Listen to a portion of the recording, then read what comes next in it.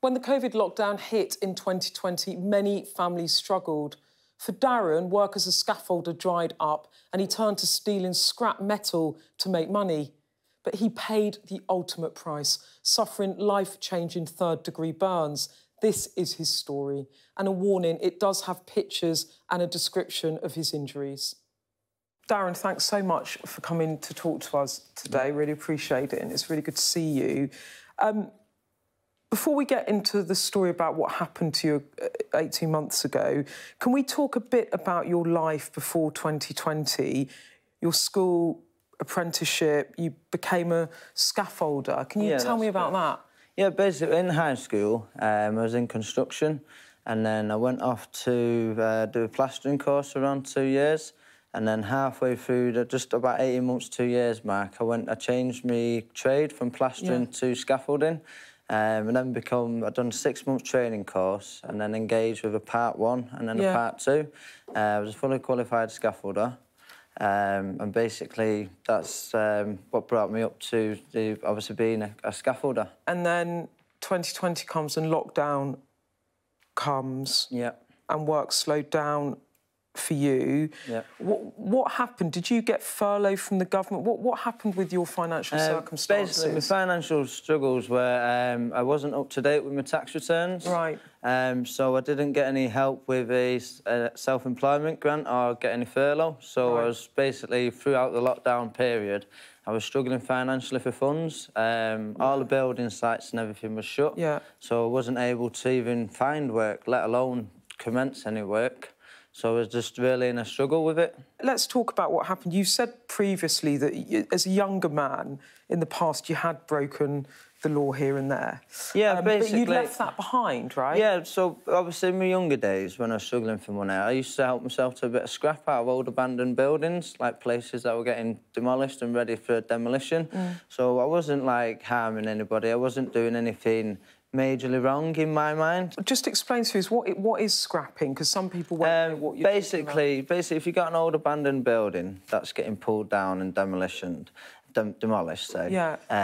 Obviously, when I've been on the building sites before, the site agent said to me, oh, there's a load of lead around there if you want to help yourself trick. It's only going to go in the recycling side. So that's where I sort of picked it up from being a worker, being granted access to scrap from the site that I was working on by the site manager. So they introduced me into it by saying, oh, help yourself to this, because other people were doing it. So obviously I picked that up. It's something I shouldn't have picked up, but obviously I picked it up, and when November 2020, when I had my initial accident, I made a bad judgment of error. So just before we go into that, had you got in trouble with the police about that in the past when you were a younger man then? I had 1 or 2 times where I got in a little bit of trouble. And then you stopped doing it? Yeah, I carried on with working. You trained as a scaffolder. I maintained my career. Lockdown happens. And then your dog's ill. Yeah, you're desperate for cash. Yeah, so I had no sort of choice in order to go back to that sort of line of work. And tell us what happened that night. What happened to you? Basically, I was in an old abandoned place. I believe it's some sort of steelworks, I believe. And I was doing what I was doing, collecting what I could find sort of off the ground and stuff like that. And then there was like a bit of an electrical control room. And obviously I've seen the doors wide open and stuff, so I just had a bit of a nose there. And then there was like copper bars inside the actual machine. But because of the way the land was situated, all being like disused and the fence and everything was open and anyone who could just walk on and off there, I just presumed it was off because I didn't see no lights, I didn't hear no noises. The doors were wide open, so it's just like, I don't know, I just presumed it was off and I could sort of help myself to, obviously, a bit of extra cash. And within a blink of an eye, I felt my body lock up, like an initial, like, I don't know, I can't find the words to explain it, but then I basically switched off. Like, I don't remember anything else apart from, obviously, dying. I believe I was dead for around 2 minutes, so maybe a short period of time. But obviously, all of a sudden, I just woke up and then started running for my life. And I hear him... So you're on fire? Yeah, full on fire. So all my stomach, all my clothes, I had 3 layers of clothing on. So after the arc flash explosion, all my clothes was on fire. But at this time of being in the room, I don't remember I don't, just like, I remember vaguely watching my funeral take place, as daft as it sounds. Some people don't believe me, but it's what I remember. So obviously I've run out for my life. I'm on fire. Obviously with the adrenaline, I was able to run faster than the two other lads. So I should have stopped, really, and let them put me out. But obviously I was more concerned about getting to the main road for safety. So I got to the main road, and as my friend was on the phone to the ambulance service, he said they had about 26-minute wait time. And literally, within seconds of him being on the phone, an ambulance was passing with the blue lights on. And I've ran from the car park bit where I was, obviously in a bad way, and to put myself in front of the ambulance. And Darren, you went to hospital, you went to the Queen Elizabeth Hospital in Birmingham. What happened there? I think we have some photos, actually, which you're OK if we share, aren't you? That's around December, I believe. And obviously afterwards, I got a disease called folliculitis derbicans, where I lost more hair than that. So as you can see, I've had my full face completely ripped off and redone off the skin off my legs. I think the only bit of normal skin that I managed to keep was probably 4 or 5 inches on the back of my neck. So everything from that point here, all the way around my neck, my face, and obviously arms up to the shoulder and all my stomach, was completely wrapped in that BTM material. From that image there to you today, you look remarkably well. Yeah, I've come a long way. Yeah. And a lot of people have said to me, I see burn survivors struggling for 2 or 3 years and the face looks like disfigured and morphed. And obviously, I don't think I'm that bad, considering. It's just, obviously, what I'm missing is the features that make a face. So the eyebrows, the tip of the nose, the ears, and obviously the hairline. They're the main things that build a face, and I've lost every single one of them.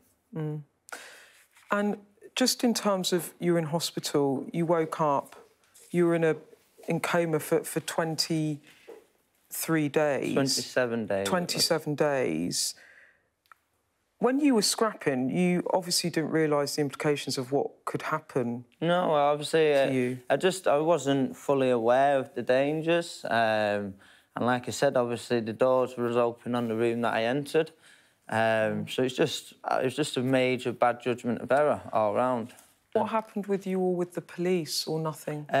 The West Midlands Police Service, they sent police officers to my address where I was living in Manchester at the time, where I used to live with my mum, and I was out at the time, but they asked if I've had life-changing injuries. So obviously, my mum explained to him, said, yeah, he has, he's had all this done to him, that done to him. So obviously, in my sort of mind, I've had my punishment in a sense now. I've got the rest of my life to live with it. It must be extremely mentally difficult for you. What keeps you going? What keeps me going, I'd probably narrow it down to being blessed with a second chance at life, because I believe for someone to have, like, it's a miracle to survive it. So what's the story behind that miracle for surviving such a significant injury? Because, like I said, I've had the worst possible injury the human body could possibly withstand. I've suffered being electrocuted, and I've had an arc-flash-blast sent me catapulting across the room. I've suffered a lot of inhalation damage due to the smoke, a gas charge, and fragments of metal all just ripping me to bits. And I believe it's a miracle that they've managed to give me a second chance at life. So that's my main... I don't know, I just believe there's a reason and there's a purpose for me to be here. Because if there wasn't, it would have took me, but it didn't take me. So you have had suicidal thoughts? Yeah, I've been to the worst of suicide recently, and because something keeps stopping me, and I'm always forever grateful for all the surgeons who were involved saving my life at the Queen Elizabeth. And you're a walking miracle. Yeah, and obviously all the aftercare. Because of that, I feel like I have to do something constructive with it instead of sitting at home not doing anything about it. I want to be like a bit of an inspiration to others out there who are in a crisis, so I can sort of basically they can look at me. Because I had a comment of someone put a comment on one of my pictures or videos I've done with online, and he said, I've been overweight and I've struggled with mental health for many years, but after reading your story and hearing what you've been through, it's made me realise to pull my socks up, because, in a sense, obviously, if I can go through this, then other people with no actual injuries on the outside, but they're mentally unwell, they need to look at someone like me and think, hang on a minute, if he can go to the brink and come back and find light at the end of the tunnel, then why can't I? I read that you were thinking about whether you become a motivational speaker. Do you go to talk to kids in school who might be thinking about petty crime? I wanna make awareness of anyone who's doing this sort of thing, like scrapping business and not aware of the dangers. I want to make them aware of the dangers, and I want to educate them to nip it in the bud and never to do this, because not many people get given a chance, and I want them people in a struggle financially doing this sort of thing, go to college, train yourself, get educated and get a good career behind yourself. I mean, how are you managing, though, in terms of, you know, we've talked a lot about the cost of living crisis, prices going up. How are you managing, or do you need more help? Just about managed. Yeah. I've got a bit of family and supportive about me, but it is difficult. It's a lot. Obviously, the money that I'm on at the moment with benefits and stuff, it's a hell of a lot less than what I was earning working by a quarter. Do you know what I mean? So obviously, it's difficult, but I've just have to manage with what I've got and live with what I've got. And also find a new career, if you like. You know, you've got to find a... Because I'm still relatively young, I'm 29, I'm 30 in October, so it'd be a shame for me to sit away and waste my life and just do nothing and then cause pain for other people and all sorts like that. I wanna do something constructive and be an inspiration to others. That's what I want to do. Because I've still got my mind, like, even though the appearance has changed... You've got your body, though. Yeah, my heart's still beating. I'm still the same person as what I was before. And I'm still Darren, do you know what I mean? But obviously I just look different. And is that hard, looking different? Yeah. Because I think you look great. Thank you. You look really well.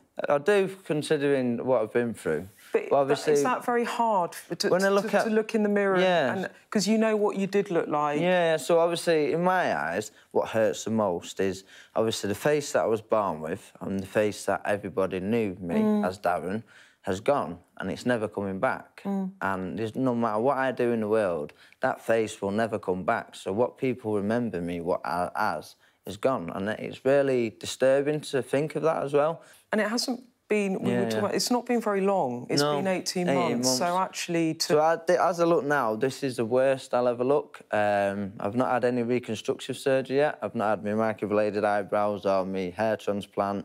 The main thing I'm going for at the moment is bioprinting technology. So there's 3 ways of reconstructing an ear.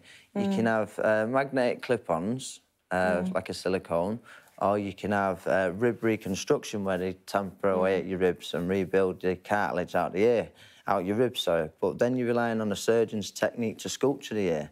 But there's a third option, which just come out relatively new, at Swansea University, and a few other companies in the world, like Australia and China, are doing it. So basically, take your stem cells from your body, they put somewhat of a material with it, and then they can 3D print the cartilage. It's a living ink. So they can go on pictures of my old ear, the dimensions of how it used to look, and they can 3D print that ear. So in time, they'll reconstruct your ears to how it used to look on a picture of my old face. What would you say to young men, to people struggling either with making ends meet, struggling with how they look, how they feel about themselves, struggling with depression? What's your message?